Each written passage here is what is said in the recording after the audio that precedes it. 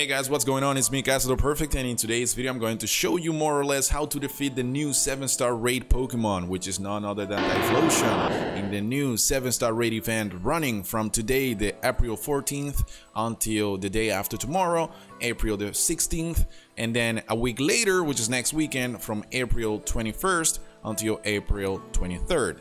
Now, TYPHLOSION in this raid event is going to be packing the next moves, which are Eruption, Shadow Ball, Play Rough, Earthquake, and an additional move, of course, being Sunny Day. As per usual on 7-star raid Pokemon, this one is carrying the Mightiest Mark as one of its ribbons, and its hidden ability is going to be Flash Fire. Therefore, do not use fire type attacks against TYPHLOSION because it's going to be hurting you more at the end of the rope. Shiny rate, basically 0. This one is shiny locked. You cannot find it shiny within this raid event, and its level is going to be level 100 with this Ghost Terra type. It's not going to be holding any held item, and you can only catch it once per save file. Alright, so what is going to be the counter that is going to be most beneficial and easiest to use against this TYPHLOSION? Well, I have found a lot of information online on what to use and what not to use, and the majority of the people are basically saying you need to use Annihilate or Hydreigon or maybe Houndoom, and then I'm here like saying, no, wait a second, FLutter is basically the one to go because there are a multitude of reasons why you want to do this. First, reason number 1 is its ability. Photosynthesis. It boosts the Pokemon's most proficient stat in harsh sunlight, or if the Pokemon is holding a booster energy. Now you can already tell, TYPHLOSION is going to set up the sun, which is going to give us a free 30% boost on our special attack, which is our most proficient stats, as you can see. Next, Shell Bell is going to allow us to sustain throughout the rest of the game because we're going to be dealing super effective damage with the Shadow Ball. Now, this strategy is only able to work because of this move, Fake Tears. And Fake Tears is a stat-changing move, which is going to drop the special defense stats of TYPHLOSION by 2 stages, which is exactly what we want. Calm Mind to make yourself bulky at some stages in the battle, which I'm going to show you in a moment. And Draining Kiss, well, you don't want to use that because, you know, it's just there for show. Alright, now that we have this out of the way, oh, one more thing, of course, the EV spread, you want to have 252 on special attack and 252 on HP, and that's basically it.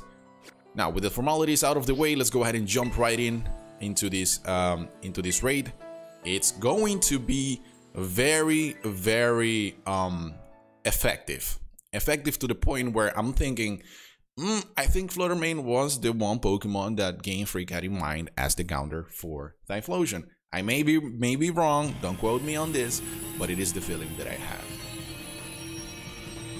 Another cool thing about this 7-star raid event is the fact that they actually brought TYPHLOSION out with fire. Bro, it's got its fire main, it's amazing.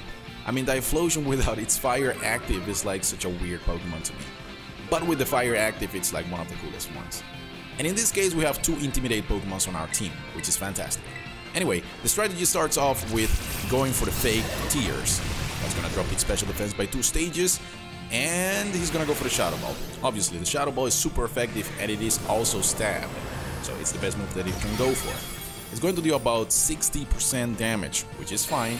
On the second turn, TYPHLOSION is gonna force the Sunny Day, which in turn is going to activate our photosynthesis and it's going to give us a boost on special on our special attacks. Was it special defense, special attack? I couldn't really tell right there. I think it's special attack. Anyway, we want to go for another Fake Tears because we do outspeed TYPHLOSION, thankfully. That's going to bring him down to -4 special defense, and of course with the Shadow Ball, he is most likely going to take us out. He's not. Well, this can also happen, but then he's gonna force an Eruption, and then now we are out. Alright, now we just have to wait 5 more seconds until we revive again. He's gonna set up the shield, which is absolutely fine. Now this is the moment where we are going to start the setting up strategy because he already nullified our stat changes, or he's going to. And the photosynthesis activates once again because the sun is up. Special attack is heightened. Perfect. There you go. Alright, we are going to go for the Calm Mind here. So that's basically what you want to do. The moment you are defeated, the moment the FLutter main goes down, the moment you get back in is the moment you need to start out setting up your stuff. Here, Play Rough is basically the best move it could go for, deals absolutely no damage. I'm gonna go for another Calm Mind, and the reason being why TYPHLOSION is choosing these weird moves is because of a simple fact that every other move is less effective. So now Shadow Ball is going to be his choice. Let's see, we're at +2 special defense. That's not gonna deal that much damage. And now we basically want to go for Shadow Ball until the very end of the battle. Now, keep in mind that sometimes the game is a little bit unfair, and there is some luck involved, and TYPHLOSION is most likely going to critical hit you, or maybe you get lucky, like we got lucky in this game, and we get another additional special effects drop, which is absolutely fantastic. Another Shadow Ball coming our way. Again, keep in mind we're at +2 special defense, so I'm not complaining. I'm gonna go for another Shadow Ball, and basically the whole thing here is try to break through its shield. And once the shield is broken, it's basically free real estate from here. Another special defense drop that never happens. Keep in mind that never happens. We are getting really lucky. Earthquake, because it seems Shadow Ball is not a good option, and he's gonna set up the sun. Yes, this is what we want. Photosynthesis is again going to activate, and that is going to boost our special attack stats. And now, with the Shadow Ball boosted by 2 Calm Minds, stab, super effective damage, and also our ability, it's almost gonna break down the shield.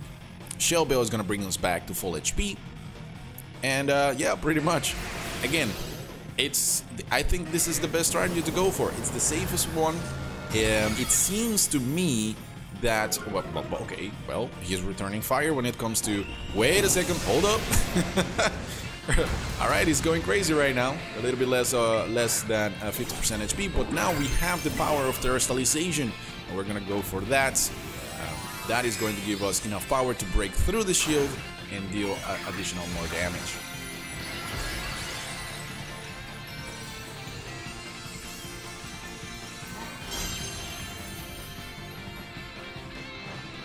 Here we go.